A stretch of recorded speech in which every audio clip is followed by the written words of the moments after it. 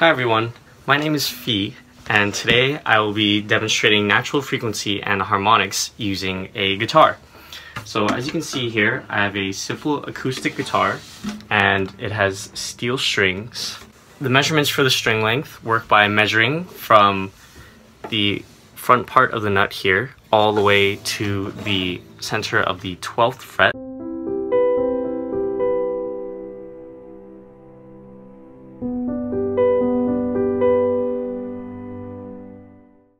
And then doubling that measurement. This is known as the scale length of the guitar.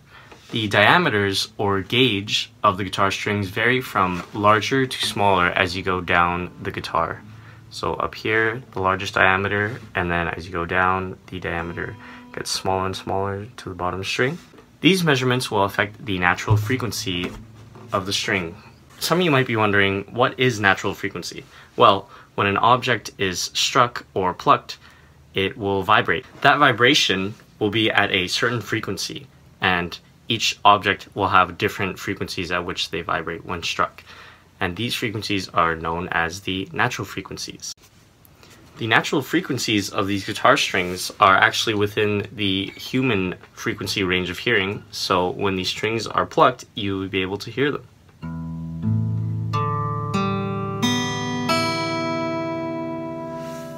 Now let's move on to harmonics. What are harmonics? Well, since there are many guitar strings and it's long enough so that you can place your fingers on different lengths of the strings, these will have many different frequencies.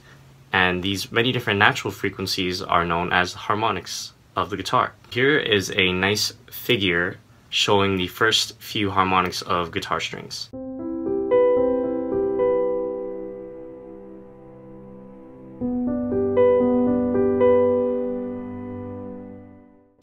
Now, what happens when you play the guitar is usually your fingers will be placed somewhere along these strings. And if I just play this top string here, you can hear the pitch it makes. Now, if I were to place my finger here, you notice that the pitch is different. It's a little higher. Now, referring back to the figure, you'll see points where the wave is not moving, and these points are called nodes. And so essentially, when you place a finger down on the string, this point where you place your finger, the string will not vibrate, but the rest of it will. So essentially, you're creating a node with your finger. And if you change the length of the string and where it's vibrating, you will change the wavelength. And if you change the wavelength, you'll change the frequency. And if you change the frequency, you'll change the pitch. And that is why you can have different notes on a string.